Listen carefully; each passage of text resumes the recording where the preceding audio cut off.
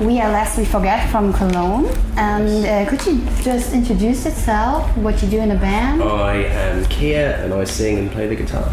And I'm Drew and I play the bass. You are on tour now for how many days? A few days. It's been quite a while. It's been almost 3 weeks probably.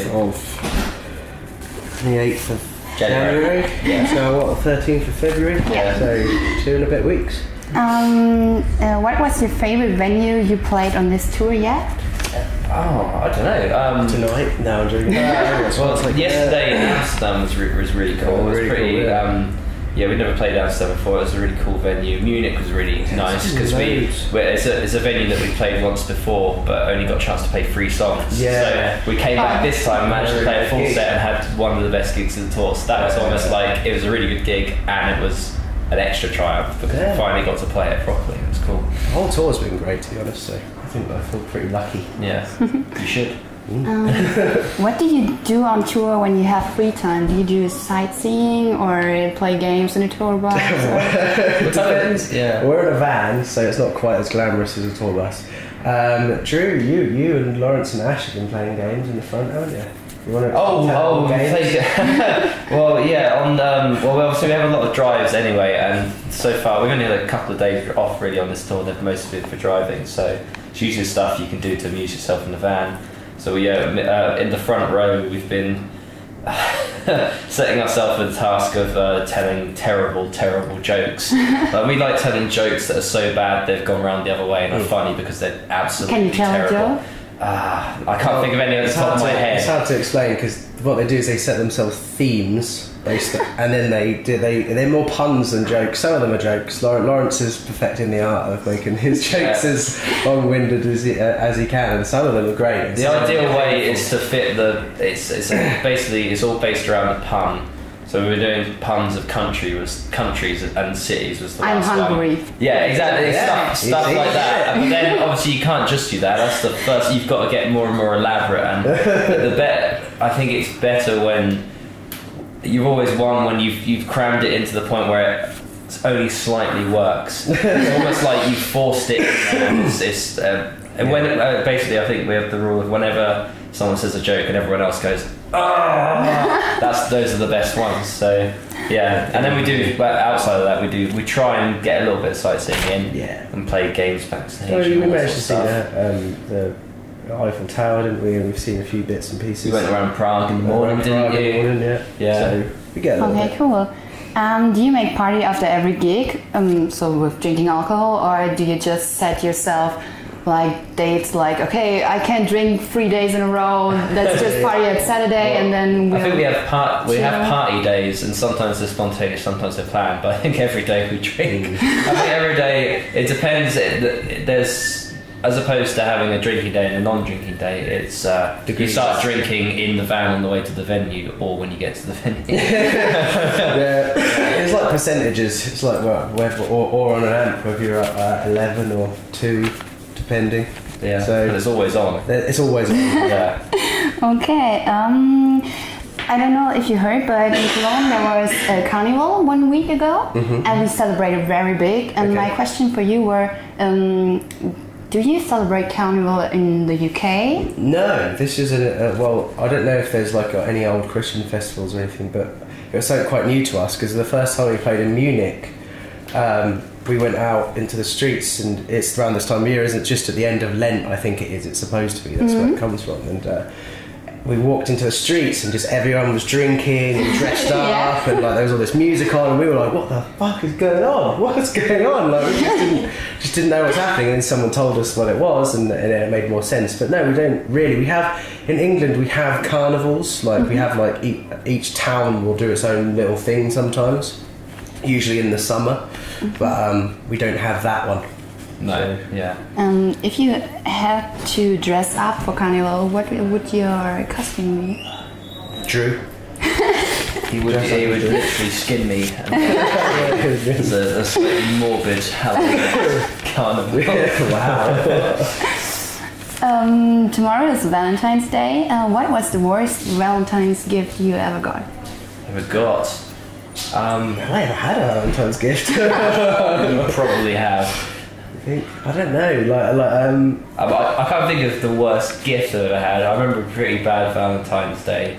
It was one year, I think most people had girlfriends. Maybe me and Lawrence didn't.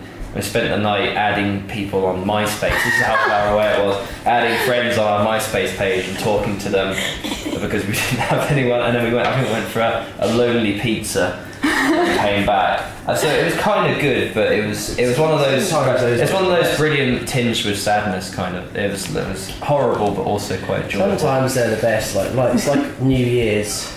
Sometimes, everyone expects you to go out and do all the stuff on New Year's, but sometimes the sort of low-key, simple ones are nicer. But it's always a gamble, isn't it? Oh yeah. Your one paid off. Oh yeah. Got some pizza. Pizza is always great. Last time we spoke, you weren't sure if you'd release a third conceptual album. Mm-hmm. Have you decided yet? I think we've always been, I don't know what we said, but I think we've always been pretty sure that we're going to do another concept album at some point. We're pretty sure that our next full-length album will not be fully conceptual with the Grand Domina thing, but it's going to be themed. I'm pretty sure I've talked about a lot of sort of the subject matter kind of having an overarching. So.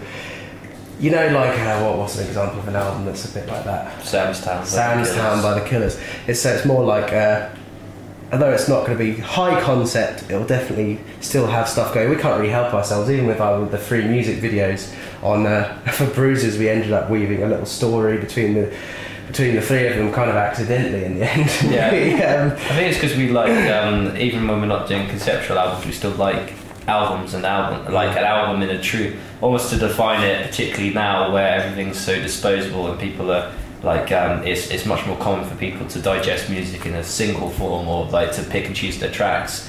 I don't think you can really just put an album out that's just around a collection of songs. Even if they're not joined by a story, there should be some sort of overarching theme perhaps or whether it's a lyrical thematic theme or it's a musical sense or a combination of the two. So we like to make it like some sort of event, even if it's a slightly smaller event. The Grand Domino concept is obviously massive. What was more fun to write, the conceptual albums or the regular? Well, it depends, because it's changed a little bit. I think Bruises, 3 of us had tracks on there, didn't we? Yeah. The last album, me and Luke kind of co-wrote one of the 16 tracks that we did. So it's been quite a different writing process, to be honest. We're changing it as we go. Yeah. I can't really say whether I would enjoy it more or less. I'm more involved, which I enjoy. They both have their sort of positives and negatives, I guess. It's just it's nice to do it, try different ways of writing to figure stuff out. I personally really enjoyed the Unbreakable Hearts writing process, because I wasn't actually writing really many full songs and not barely any lyrics really. I didn't have that in me at that time, which obviously, so now it's better. I'm kind of writing full songs, which is quite nice. But I just really enjoyed the back and forth me and Lawrence got into bringing a section together, and then or someone will have a section or some sections of a song and the other one will finish it. Ooh. And then we'll work on it, demo it, and Lawrence would write the vocals to either what he already started or my kind of tuneful mumblings over the track to kind of make that into a lyric. And so it was quite nice and collaborative, so that was quite fun. So that's probably my most enjoyable writing. Yeah. I always get interested by questions like that, because people often ask us you're thinking of changing this, what are you doing with this, do you prefer this? And I don't know, the way I've seen it as an artist, any kind of artist, one of the most fun things is exploring different stuff. And I think if you're a painter, you wouldn't necessarily do the same painting your entire career. Yeah. You try different stuff. So I know you might have a style, but you definitely explore different stuff. And I think it's the same with music. I think it's just boring if you do the same thing forever. So. I think if you ask any band, they'll have a different way of approaching songwriting, because there's an infinite. There's essentially infinite possibilities of how you can approach it, whether it's very broadly speaking starting with lyrics first or starting with music first. it's just even something as small as that can change how the song progresses. It's quite interesting. So it's nice to keep yourselves on your toes by trying it different. Even playing it on a different instrument, you write differently when you're on the piano to how you write on guitar, or write in your head when you're walking around with your voice, and it completely changes. For me, anyway, it completely changes how the song comes out. So we're always trying to do different things in that sense as well. Yeah, is there anything new coming in 2016? Oh, I should hope so. Well, we don't know yet. We've got a lot of songs, so we want to write some more and really get a collection together that work. But it's just getting, being able to do it as an album. We don't quite know how we're going to do that yet. Yeah. So we're working on it. We don't really don't know when, how. Yeah, it's just crap. Where it will come. Logistics, but at some point it will. I'd really like it to come out this year. I think even if it was we'll do something. Worst case scenario, if an album can come out, something. Yeah, we'll get you know what I mean. It's like the aim is an album. That would be absolutely lovely. Brilliant. If not, the worst case scenario, some singles, which should still be something. Now we got a little game. Yeah. And it's called Answer for the Other. Okay. So I will give you favorite food, and you have to answer for him what his favorite food is. Yeah. And then I will ask you what his. Okay. Yeah. Okay. So favorite food. Drew's favorite food is probably dry bread, nothing on it, and maybe a bit of ham. Asking what my favourite. That's not Drew's favourite food. What is your favourite food? We're fucking bad at this. We did it before. Shall I tell you? Yeah, It's explain. Yeah. I think I'll probably go for Jaffa cakes.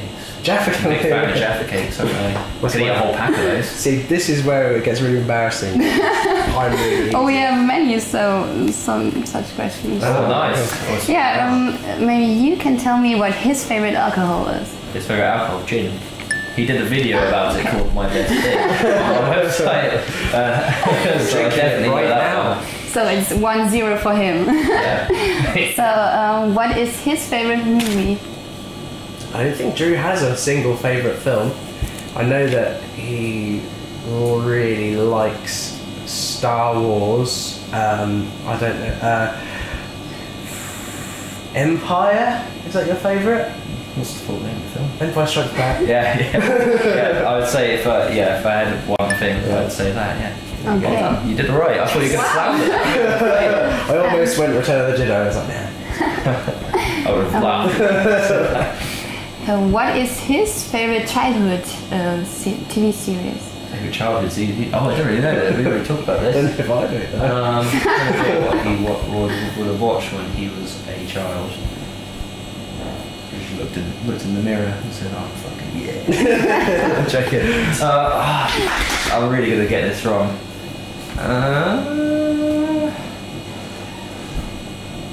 Get your own back. That's definitely not that. That's my favourite scene now. Yeah. What's your favourite child? I don't know. One that sprung to mind was a show called Biker Mice from Mars. Oh my god, I love that. I should have known. But to Drew's defence, I have never stated that is Yeah, my favourite. I was trying to think of something like that, but all the ones I thought of were ones that I watched. Yeah. But that's the one that I didn't. What is his favorite book? I don't know if Drew has a favourite book. I'll make one up in my head and you've got to guess it. Okay, I reckon it'd be...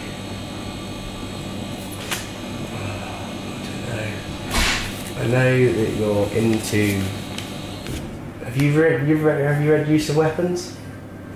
I have read Use of Weapons. Yeah, I'd say that's one of the ones he likes a lot, but I've never actually known... or Harry Potter. Any of the Harry Potters, and certainly them. That's a very broad sweep. I'd say if I had to choose a favourite book, it's probably The Hobbit. Oh yeah. Very simple, but I love The Hobbit. It's one of the first books I ever read, actually. First band he has seen live. Oh, the first one he's seen live. Okay, so trick question. So you may again, there's an obvious one, but there was actually one prior. That is definitely not. There's the one I can't think of the name. You'll tell me the name, and I will know. Yeah. I will know what it is, but I can't remember What what genre it is. was it? Is it like rap or reggae or something like that? Yeah, I can't remember his name though. Lee Scratch Perry. Lee Scratch Perry. That was the first ever live show I ever saw, and I was like 11 or something. But the first rock show was Bowling for Soup. Was it Bowling for Soup the first one? Yeah, I think that was or was it? What the Get Happy tour? That was what they? No. You saw him before then? No, yeah, when I was at UEA, when I was much younger. Or was it CKY? Yeah, No, I think it was Bowling for Soup. Yeah. First album he bought. Oh no, that's Luke. We talked about this the other day. That's me. No, let's say Millennium by Will Smith. I did own that on tape. My brother bought me that. But no, I think the first album I bought physically myself was, I think, All Killer No Filler by Sum 41. I think that's the first album I bought. That's a good one. I can't remember, that's pretty bad. Favorite item on tour from him that you can't go without? Oh, there's a few. I should get bonus points for them. I've just got to choose between. So I'm going to lay them out. I'm going to lay some out, and then I'm going to try and choose one. So obviously there's stuff like there's the hairspray, hair straighteners, Satty, his dirty little cushion that he puts around his head. What else is he like?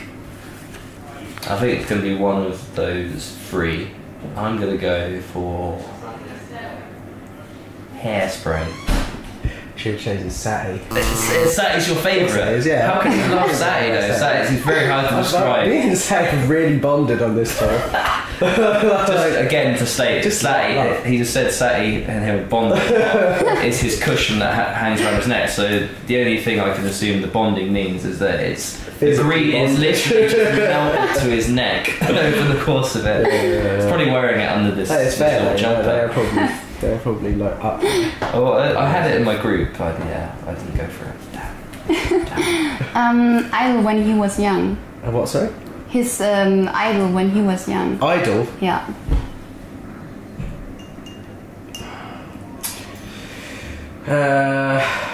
Well young.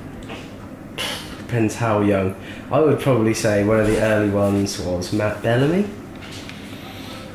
Maybe? Yeah, I'll give you that. The fictional. I think it was Cuomo. No, Matt Bellamy is definitely.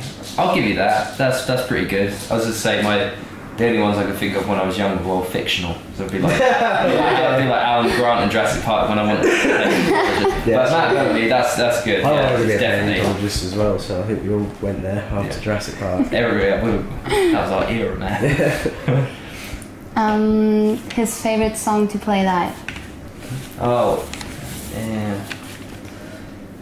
I'm trying to think. 'Cause we usually all say the same thing, but he also kind of hates it because it's hard to sing because it broke his voice once. So I'm gonna say "What You Want From Me," The Ghost You Left. Yeah, I'd say that. Yeah. Yeah. You'd say what you want. I'd from say me. what you want. Yeah. It's like Regret is definitely like creeping up. I'm really enjoying playing that. But I think Say still got it ticks all the boxes. Oh yes. That's my other point. So yeah, I'm done with my question. Thank you. Did I win? Yeah, I guess so. Nailed it.